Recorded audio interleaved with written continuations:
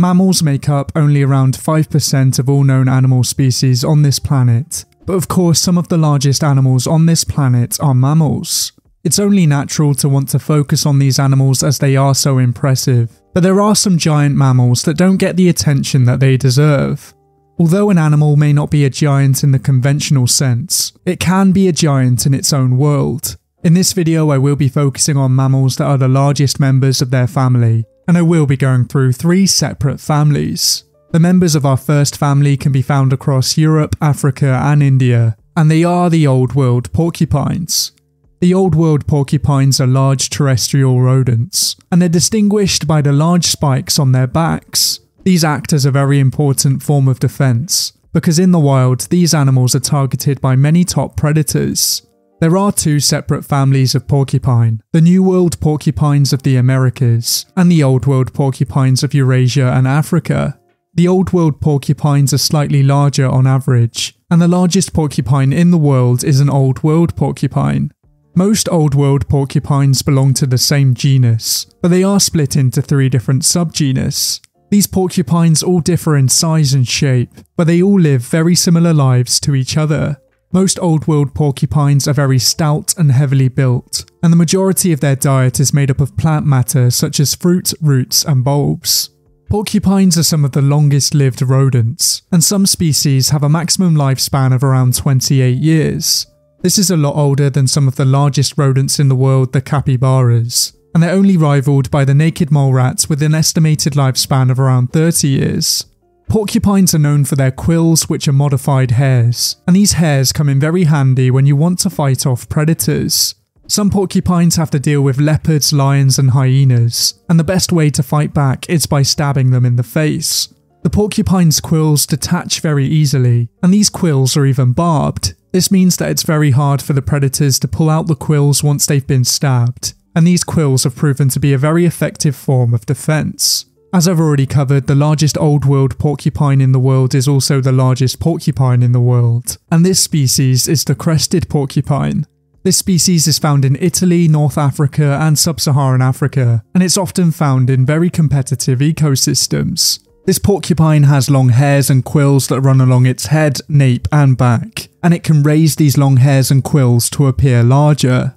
You could argue that it doesn't need to do this as it's already a giant, as they can reach a maximum length of around 90 centimeters, and they can weigh in at around 28 kilograms. This size not only makes them one of the largest porcupines in the world, but it also makes them one of the largest rodents in the world, and if you're a predator, you really shouldn't mess with them. The next family we will be taking a look at are the armadillos. Armadillos are very curious and mysterious creatures, and they've been around for a shocking amount of time. Armadillos first started appearing around 65 million years ago, but since then they have gotten a lot smaller. Today there are 2 different surviving armadillo families. One contains mostly extinct genera, and one contains the largest living species of armadillo in the world. Although there are plenty of different species of armadillo, the most famous species are often the most common. The 9-banded armadillo is definitely one of these species, and it's the only armadillo that can be found in the United States. Just like the porcupines, the armadillos carry their defenses on their backs, and when the armadillos are threatened, they curl up to defend themselves. This has become a very famous part of their behaviour, but only 2 species can fully curl up into a ball. One of these species, known as the Brazilian 3-banded armadillo, was once believed to be extinct. It hadn't been seen in the wild for decades, but eventually it was rediscovered in 1988. Unfortunately, this species isn't out of the woods yet, because just like many other species of armadillo, it is threatened with extinction. They fall victim to hunting and habitat loss, and some are even taken out by pets. It really is important that we look out for such ancient creatures, as they each play very important roles in their ecosystems.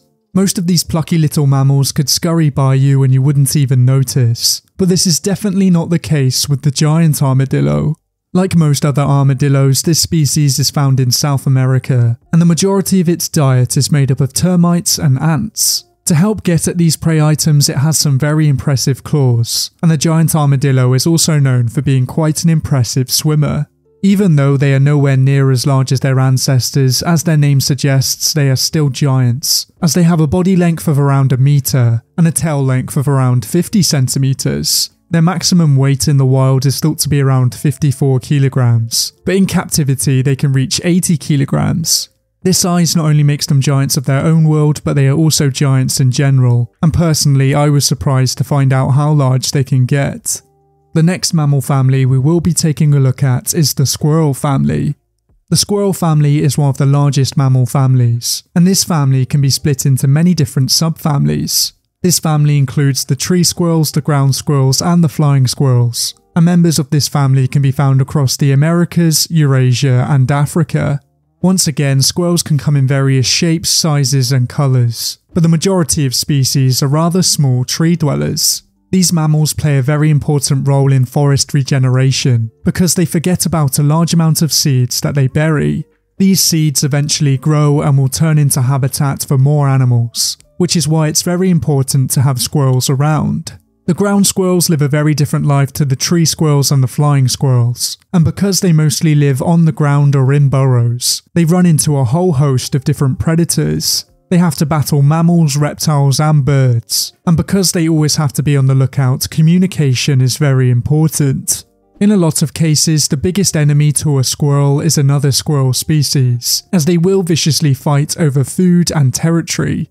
This can be seen very clearly in the UK, where the invasive grey squirrels have displaced many of the native red squirrels.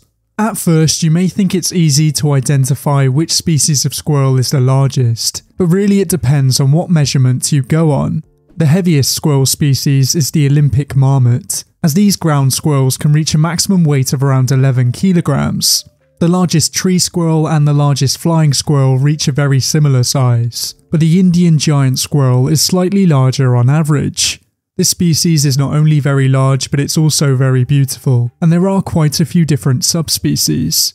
They're typically found in the tropical mountainous forests of India, and in these areas they gorge themselves on fruits, flowers, nuts, and tree bark. They dwarf most other tree squirrels found in other parts of the world, but Asia is also home to quite a few other giant tree squirrel species.